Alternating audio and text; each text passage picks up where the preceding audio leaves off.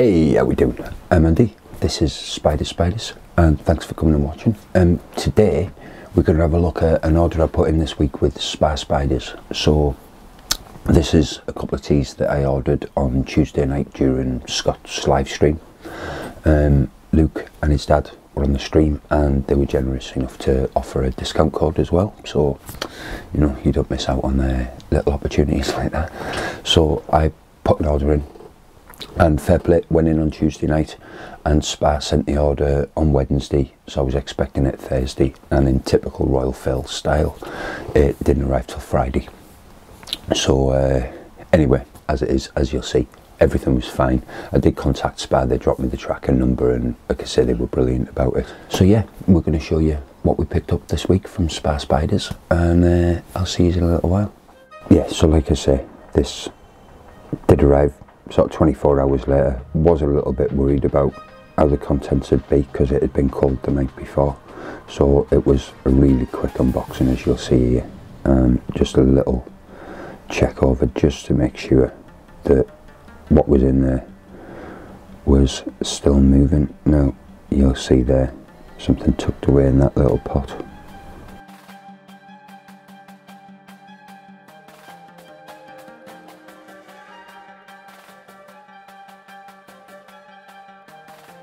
Number two.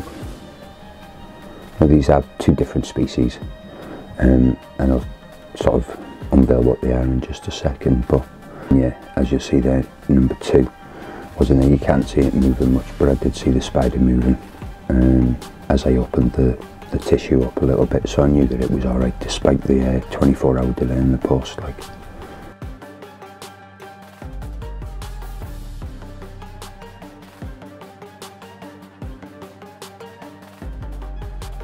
so what did we get? Well, first up we have P. ornata, the Poecilotheria ornata, or the fringed ornamental. Now these are probably my favourite porky, if I'm honest, and I did own one of these a few years ago. I bought a sub-adult female, and she, or in fact it was a juvie female, and she reached about 6 inches in leg span and then just died for no apparent reason. So I've been waiting a while, so I just decided to pick up another one, and as you'll see, this one was actually pretty good in regards to the rehousing. I was a little bit worried that it might come flying out of this tissue and do laps all over either the pot or my kitchen, but as you'll see, it was actually pretty well behaved.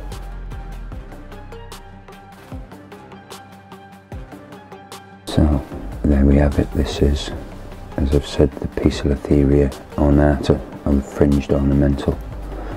Now, a lot of people talk about these being sexually dimorphic from a couple of inches, but I haven't managed to get a good enough view of its carapace to be able to see whether or not we can do that yet. But hopefully over time we'll get some good pictures and we'll be able to get a good idea of whether it's a boy or a girl. Like.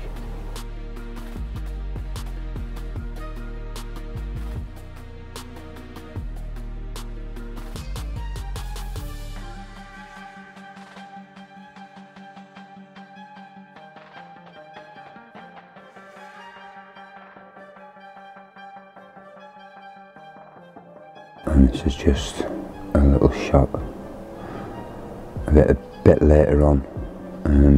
It had moved, and like you say, you can see the hairs on the legs and the markings down the abdomen and everything. I just thought it was quite a cool shot, so I'd share it with you all, if I'm honest.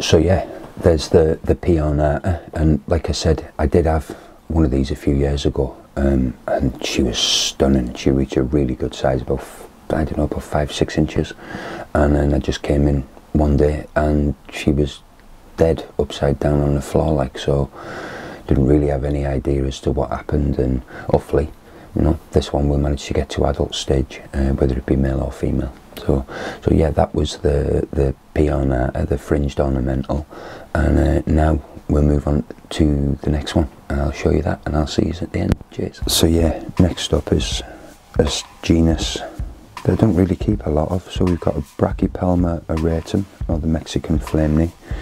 Like I say, I don't keep a great deal of brackies myself. I've got a pair of Hamori and a pair of Bohemi and an Albiceps, and that's pretty much it in regards to brackies that I've got in my collection. You see, this one's a couple of inches in leg span, and the auratum is an absolutely beautiful spider, so it is one that I've been looking at getting for a while. Ideally I would have liked something a little bit bigger, but you know, beggars can't be choosers, and it is cool regardless of how slow their growth rate is. It is still cool just to watch a spider grow from such a small size and reach adulthood. Like there's definitely something to that. Like.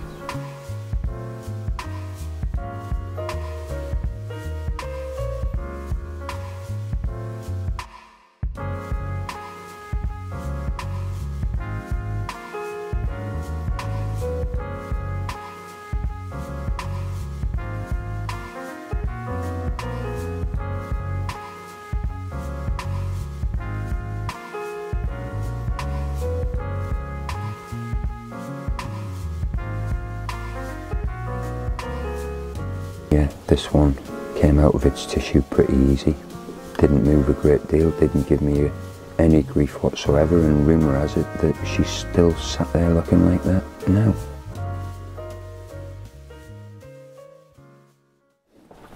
So yeah, there we have it, the Brachypelma auratum, or the Mexican flame knee. Beautiful tea, absolutely stunning little tea, and if I'm honest, the pictures don't do it any full justice. So as it, you know, as things go on and it settles into its enclosure, and hopefully it molts out, and that we'll get some really good shots of it a bit further down the line. But yeah, as for now, you know, this is me done. This is this week's video. Thank you very much for coming and watching. Now next week I'm hoping to do something, well, next week's video will relate to the slings that we've got sitting there in the incubator pots. I'm not sure if it's going to be a live stream or whether I'm just going to pop them up and release that as a video. It'll be either one or the other, you know, but I suppose you find out next week. So yeah, thank you very much for watching. Hope you've enjoyed it. You know, if you like what you've seen, you know, everything's downstairs, like subscribe, all that usual stuff, and I'll catch you all next time. Cheers. Ta-ra.